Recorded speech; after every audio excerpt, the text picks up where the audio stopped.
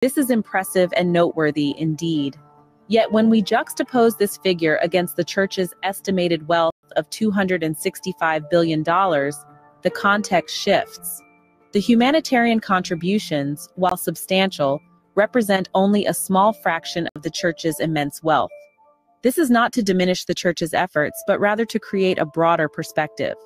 We must also remember that without an external audit, we're essentially taking the church's word on these figures. Critical thinking becomes our ally here.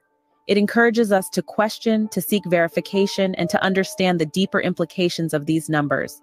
It's not just about how much is given, but also about how much more could be potentially done. The LDS Church's charitable spending and wealth are both significant. But as always, it's essential to look beyond the numbers and understand the bigger picture.